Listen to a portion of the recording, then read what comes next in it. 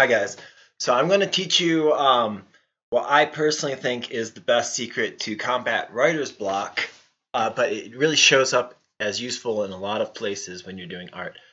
And that is to um, make something shitty, right? Just make something like, with the intention, not like your goal is to make it sound bad, but you're committed to make something, and your quality level that you're demanding of yourself is shit, right? It can be horrible. It could be better than horrible, right? But just like be like, I'm gonna make something, even if it's shitty, I'm just going to feel like pleased just for having made something shitty. And this could be like if you're struggling to practice sound design, if you're struggling to practice lyric writing. It really doesn't matter what it is, but if you're like, I'm gonna do something shitty, it really takes the pressure off, right? And we get a lot of pressure in our own heads built up as a musician every step of the way. When we're a beginner, we can feel like our stuff sucks, but at least we can be like, oh, it's okay. I'm just starting out or whatever.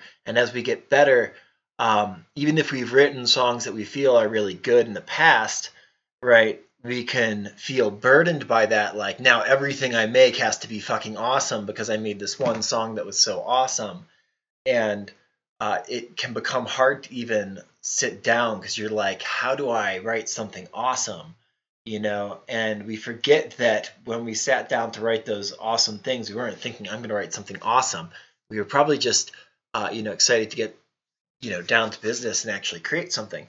So just creating something shitty is a really great way to go. I remember I had writer's block for like a month, and that's when I sort of just committed to go, into my studio, throw down some shitty track and add some shitty layers to that shitty track. And, 10 hours later or something, I'd been in the studio all day and I'd written one of my best tracks ever, which I'll play in the outro for you guys.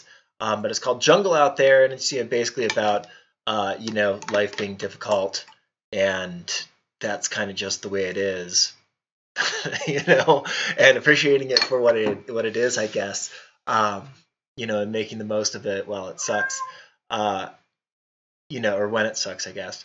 But it's a great song, it's reliably like, a fan favorite. It's beautiful, it takes you on a journey, all this stuff, and I pretty much wrote it all in one day. And it was easy, because I was determined to write something shitty, and out of that came one of my best songs. And I can't promise those results every time, right? Because that kind of defeats the whole magic of this approach when you're just like, oh, I'm gonna write something shitty to write something awesome. It can't be about that. You just gotta make it about writing and just like learn to enjoy the process of writing itself and not really worry about anything, but just, at least for me, when I'm writing, everything is perfect. And it still sucks sometimes, and like it's frustrating and all this up and down roller coaster moment by moment. And sometimes things are awesome and it's like, whoa, this is so good. And sometimes things are, difficult. I'm like, I can't do anything right. Well, if you commit to making something shitty, you can't do anything wrong, right? Because you've set the level at, terrible is okay. So, you're just in action, and that's really what it comes down to is despite all this stuff that's going on in your head, and like however difficult it might feel at certain times, is there's another part of you that, if you can get in touch with that, is like, man, I'm doing what I should be doing right now, right? And it doesn't matter if it's any good, it doesn't matter how it turns out, right? Like, that in and of itself is a victory, and just like bask in that, just like love that feeling, that sense of satisfaction of, I'm doing what I should be doing, right? You're honing your craft even as you're making mistakes, right? Something awesome might come out of it, right? And that's cool too. That's not even why, right? It's getting back in touch with that in the instant. It's fulfilling for the sake of doing it, even if it doesn't feel fun in a particular moment, right? It can be immensely rewarding, right? And I don't know if you've ever played like Super Mario Brothers or something, but some of those levels are frustrating, and they're so obnoxious and like, you gotta like do all this crazy stuff. I'm talking about like the hard levels and stuff. And like, it's nice to get by those. It's nice to beat the game without skipping past things and cheating, right? Um, there's a very rewarding aspect of doing something that's difficult despite the fact that it's difficult, and succeeding or completing something even if it's not pleasant moment by moment per se. And some of it's going to be awesome, right? Some of it's going to like be some of the best feelings you ever had in your life, and enjoy those too. But don't let anything get in your way, and don't worry about the future, don't worry about the payoffs, don't worry about the fans, don't worry about any of that stuff. Just make music for music's sake, you know.